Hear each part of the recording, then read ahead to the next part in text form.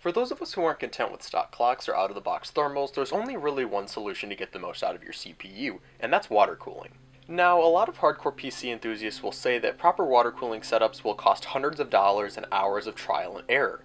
Well, what if I told you that you could achieve excellent thermals and decent overclocking for less than $100? Well, ladies and gents, let me introduce you to the Corsair H60 AIO, the $70 solution to all your water cooling needs.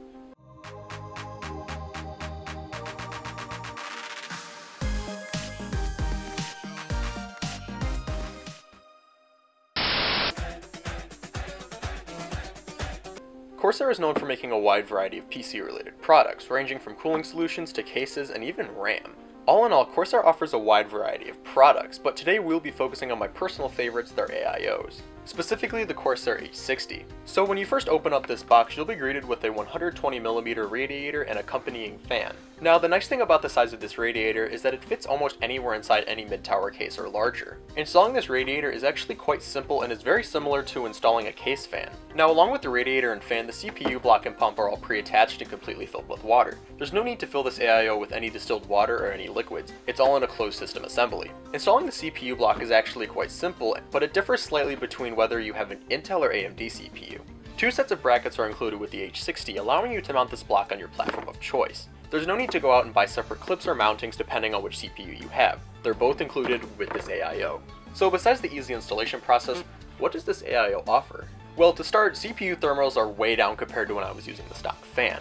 My Intel i3-8100 went under a 10-minute stress test, peaked at 45 degrees Celsius when under the AIO. However, with the puny stock fan, my CPU peaked at 64 degrees. My i3 idles at 34 degrees when using this AIO. However, when I'm using the stock fan, the temperature goes a little bit up and idles at 40 degrees.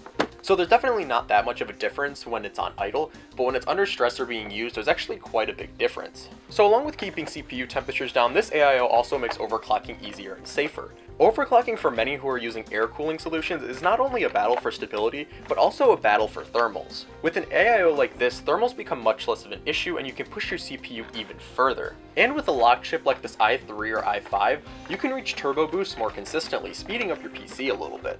Now, I'm not currently running an overclockable CPU, but having a good AIO like this one is crucial for an upgrade that I'm planning in the future. Now, a lot of you guys are probably thinking, well, this can't be cheap. Well, like I mentioned earlier in the video, this AIO only costs $70, which is great. Now, if you're looking for something a little bigger, Corsair offers other models, such as the H110i, which has a dual 120mm fan radiator for only about $40 more. So there definitely are options for those with a higher budget, don't get me wrong.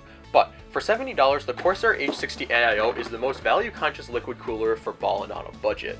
And that is why I would recommend this $70 Corsair AIO. It not only keeps CPU temperatures at bay, but for $70 you're getting an excellent cooling solution for an excellent price.